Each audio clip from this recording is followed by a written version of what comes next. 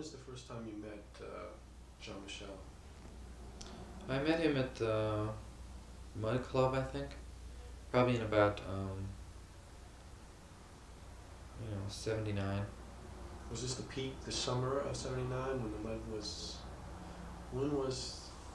I think I met him, I don't know, 79 or 80.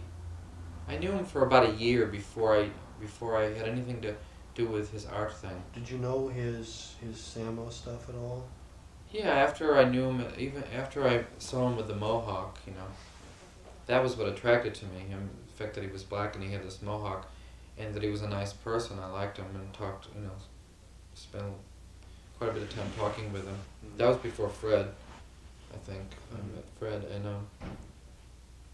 then I knew his friends, Al Diaz, the other Samuel, Mm-hmm. and then who was the other guy that lives uptown? It was in the band Gray, and like Danny Rosen was hanging out with him, and What? Let's see. Who was in that band? Michael Holman was in that band, wasn't he? Or no, it wasn't. It was not. It was. I didn't know Michael Holman. I didn't associate Michael with Jean-Michel at that point. this guy Maybe High that- Priest, the DJ that Michael uses all the time, was in that band as well, I think. In Gray, you mean? Yeah. Well, actually, Gray it was like a year later after I knew Jean. Mm-hmm. I mean, that was like when I saw them at University, like Mickey Ruskin's club.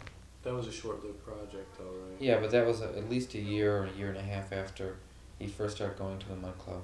What was he like when he first started going? What was he like? He had a blonde mohawk or a... He may have. I don't remember. He had a mohawk. I remember he did have it blonde at one period. I don't know if it was right at the beginning. Anyway, so I would see him in Soho. He sort of hung out on the streets of Soho, sitting on steps and stuff, like next to the Tamala and Bagel place, on Prince Street, and Mm-hmm. just sort of hanging out. And he never had any money, and he was always like asking for money or something. I don't know if he asked me for money, but he was always broke. And he always needed a place to sleep, and I never let him stay at my place. He always asked if he could sleep at my house, because he never had a place. I don't know if he had been living in Brooklyn at that time or what the story was, but he always needed a place to sleep, as did like Lisa Stroud every night, as did 2 or 3 other people. And I just liked my prophecy too much to get involved with becoming a hostel for like younger kids. So anyway, then I was living on Delancey Street at that time, I think. And then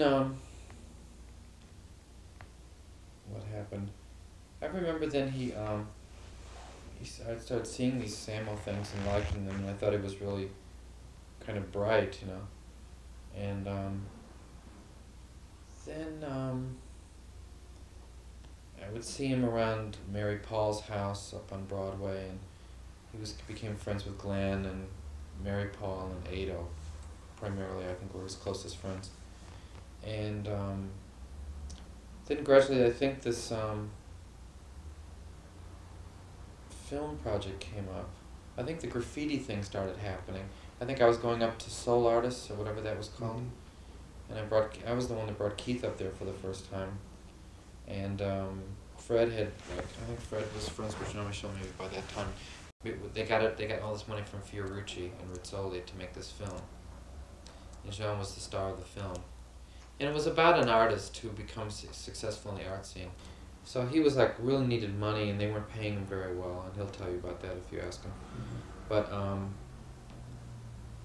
he still has a kind of grudge about that film. I think he only got $1,000 or something altogether for like a couple months worth of work. And they had a big budget too. They had like a few $100,000, maybe $500,000 or something. A lot of it went into drugs. Most of it probably. So then he was always asking. I said, why don't you? At some point in that August, I said, why don't you just make some paintings and drawings, and incorporate these things you do on the street into, I think that's, if you want money, make those. I'll help if they're good. And he made a few things there in that place, and they were fantastic. And right then, I said, well, this is really great. Make some more. And I think I sold a few things, and Do you remember the date that was? August 1980,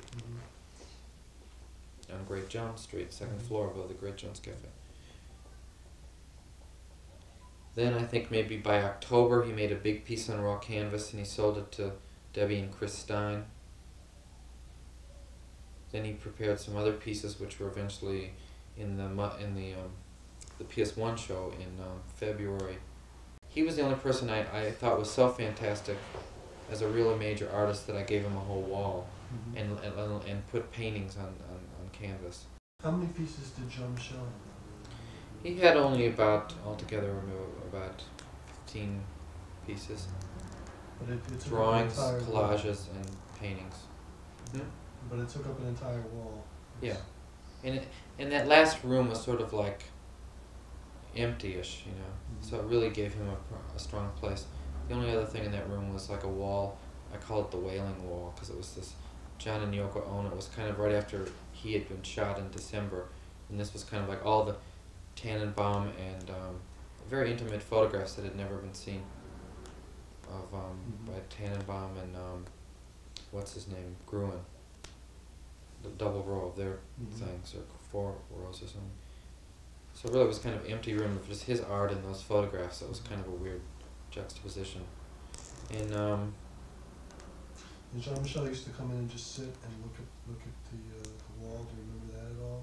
which wall? In PS1, he used to come and just hang out and sit and look at his pieces. So amazed that they were up on a wall. And I never heard that story. It might be true. I don't know. he told me that story. The only story I remember further about that installation or something was, which didn't really come out in the Times article, but I brought Henry Geltzaler and, Sandro Chia wanted to buy the one biggest painting there, and he wanted to pay like $1,500, and I said no, $2,500. And at that time, none of these young people had really started. I mean, sure, Julian and David, in a way they were like another generation, but even then their prices weren't that high. They were still under $10,000. And I said $2,500 for his first painting for sale. And Christophe de Menil finally bought it for that price. But Sandro Chia, I said, no, it's too, I said, I'm not going to buy it for $2,500. But Sandro did bring Emilio Mazzoli and what's his name, Achille Bonito-Olivo from Rome and from Modena to my studio to look at his work, and they gave him his first show, and Emilio gave him his first gallery show in Italy.